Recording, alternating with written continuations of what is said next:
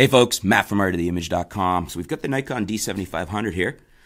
As you know, I just did the last video was an unboxing of this, the 7500. We got the 18-140 on it, the kit. Now, I do have a 50 f1.4D, and I'm pretty sure the D lenses will work on here. I have to double check that. We have to make sure that the 7500 has an internal motor drive, but the 7000 series almost always does. Pretty sure the 7500 does. I will double check that, and if so, we will be using the 50 f1.4D on here as well to show you some shots, especially as you know. The 50 on DX is one of my favorites because it gives us about a 75mm field of view in 35 terms in the sense of the crop sensor 1.5 multiplier, which is very close to an 85 portrait lens.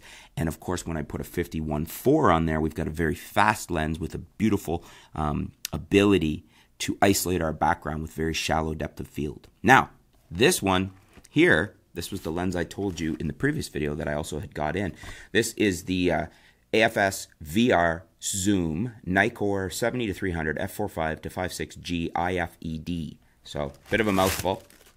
And this lens has obviously been out on loan a little bit because the box is actually getting a little beat up here. And we're missing a couple. Oh, are we missing our... No, it's in there. The front element. Let me double check and make sure.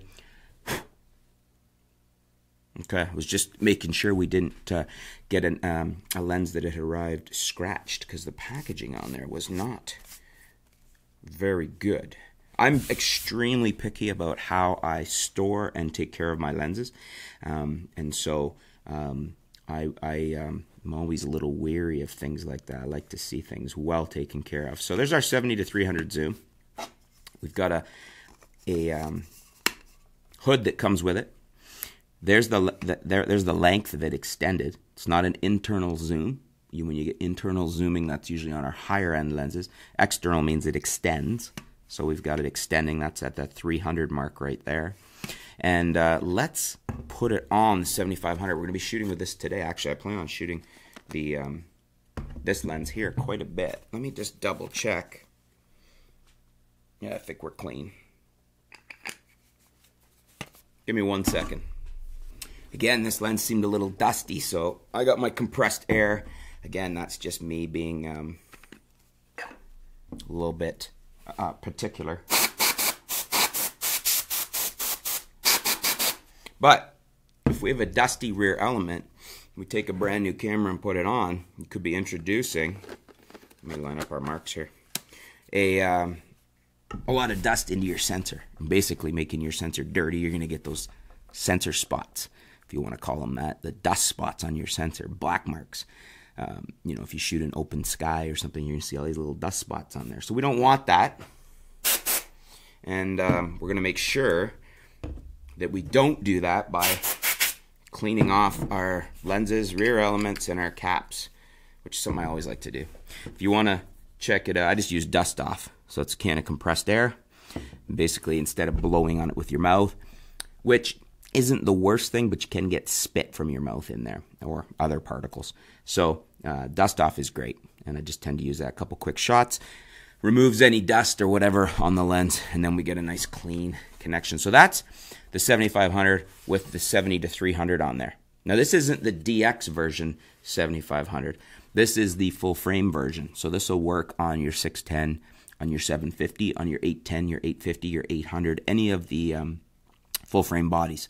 So, and this is actually a very good lens. I requested this specifically because this is a lens that I recommend to a lot of people that are DX shooters, 7500, 7200, 5500, because it works very well on those cameras. It's a little bigger than the DX version. However, if you upgrade into a full frame body, you've already got your full frame FX capable lens.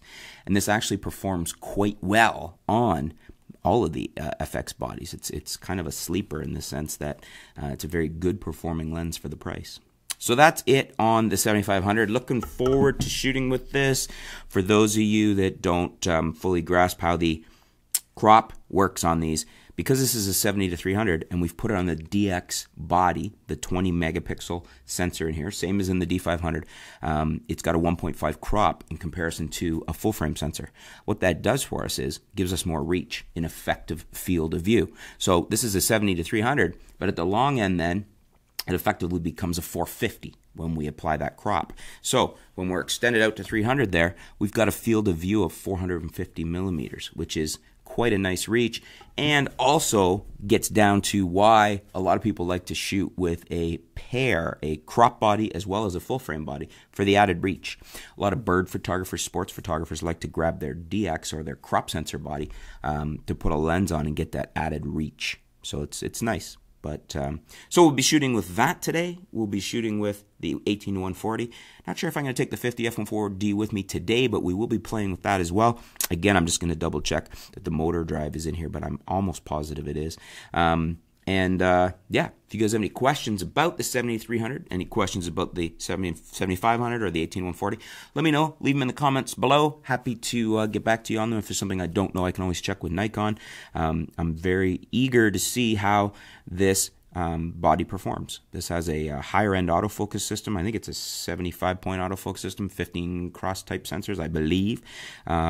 And we've got the high ISO capable sensor in here. This is supposed to be better by a stop or two than, say, the 70-200 because it is the lower resolution, the 20 megapixel, in comparison to the 70-200's 24 megapixel, or the 7100s, or the 5500s, or the 5600, or the 3400. This is very unique sensor in the sense that it's only in the 7500 here and in the D500. So as I said, this is like a baby D500. So it should be fun. Should be interesting to see what we can get from it. We'll show you some images and some video. Again, let me know in the comments below if you have any questions. Thanks for tuning in. Stay tuned. We'll be back soon here at artoftheimage.com.